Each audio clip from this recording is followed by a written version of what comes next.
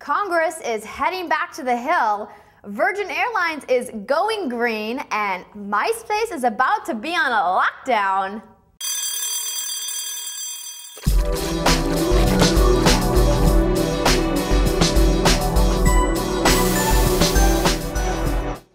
Hi everyone, and welcome to GetTheDaily.com, your online source for news. I'm Andrea Renee, and get ready because here comes your national news. Congress is getting ready to go back to work and hopefully make some things happen in 2008. But already the ominous veto is being tossed around. The giant defense bill that Congress passed is expected to be shot down by the White House due to a provision that could open the way for lawsuits against the new Iraqi government.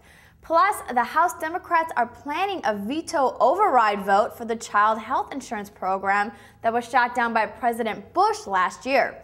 There are many other issues that Congress needs to tackle in 2008, so hopefully they can stop taking cheap shots at each other and start working together. Let's all pray for that, right? Someone that is making some positive steps in the right direction is billionaire founder of Virgin Atlantic, Richard Branson. It was announced that one of his airline 747s will make its first flight on biofuel during a demonstration flight from London to Amsterdam. Branson said that the flight would reveal crucial information on how to reduce aviation's carbon footprint.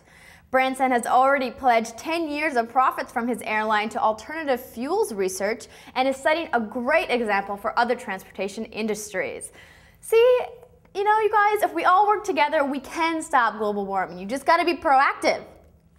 Moving on, popular social networking site Myspace has made a deal with 45 states in the U.S. to add extensive measures to protect its users from sexual predators.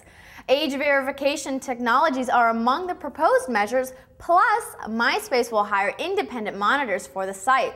The agreement is supposed to be announced today sometime in New York. Attorney generals in numerous states have been seeking strong controls over sites like Facebook and Myspace, saying they are choice hunting grounds for pedophiles. Hey, no one ever said the internet was a safe place, but let's be realistic. You can't exactly put restrictions on everything. I don't want to have to give my birth date every time I go to my Myspace account. Come on. All right, you guys, that's it for the national headlines from GetTheDaily.com. I'm Andrea Renee, and I will see you next time.